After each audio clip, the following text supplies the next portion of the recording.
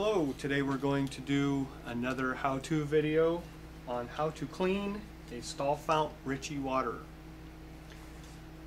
For this water we need a tool. You need your standard screwdriver to open the access panel.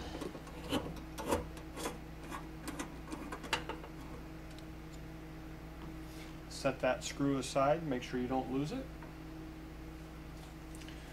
Okay, now I'm going to use a rag to clean. This is just a demo model we have set up on our stand. There's no water hooked up to this unit, but I would use a rag to wipe any of the surfaces and get any loose debris, any dirt, any algae that may have collected in the water.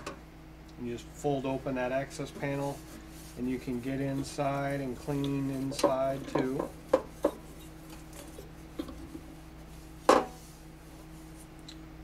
Okay. At this point, I would want to drain the water out of the unit. If I don't want my water to continue running, I can hold up on my valve on my float and that will shut off the water. The plug in these units is intentionally very tight. This is to keep your animals, your horses, your other animals from pulling that plug out and flooding your stalls. To get this out, what I have found to be the best method is to kind of go underneath and put a little pressure on one side while I am pulling up on the same side up above, and my plug pops right out. At this point the water would go ahead and drain. I can pull up on my valve to stop the flow of water to let that drain out.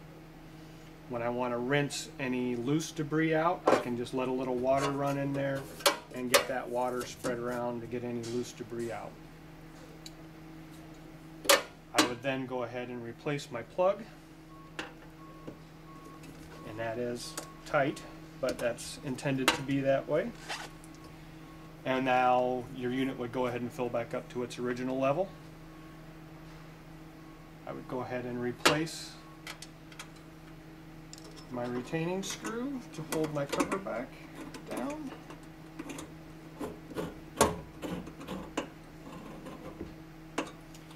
And that's all there is to it. We've just cleaned a Ritchie Stall Fount unit.